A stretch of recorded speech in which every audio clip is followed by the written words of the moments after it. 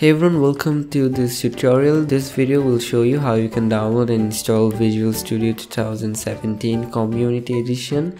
So first of all, go over to visualstudio.microsoft.com. The link will be in the description. They keep changing the URL and website, which makes my content irrelevant after some time. So I'll try to keep my description updated as much as I can. So go over to downloads. You'll find 3 download options of the latest version of Visual Studio, which is 2017 right now, which are Community, Professional and Enterprise. Community is free for everyone and great for starters, so click on free download. They might ask you to take a survey and installer will start downloading. Once you have that downloaded, open it up and start downloading another installer.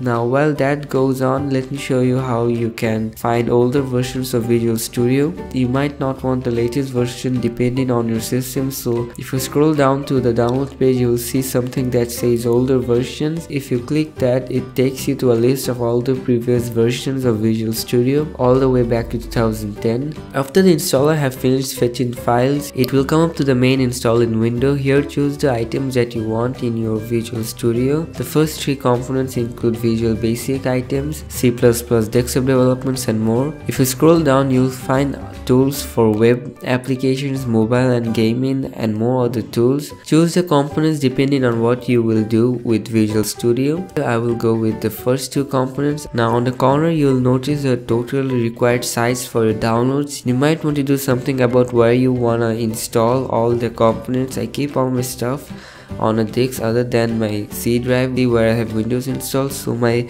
computer does not get slowed down. There is a tab that says installation location. That's where you select the place for your files. You also have a language tab where you can select install all preferred languages, and an individual components tab. That's where you can manually select the components and items you want. You don't have to worry about that if you're just starting out. So finally, once you are done selecting everything, you can now click on install and Visual Studio will start getting installed.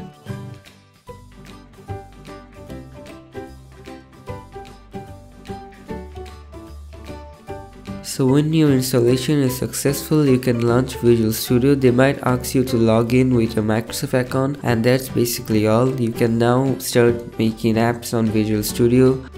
Subscribe for more Visual Studio tutorials and programming stuff, and thanks a lot for watching. I will see you guys in the next video.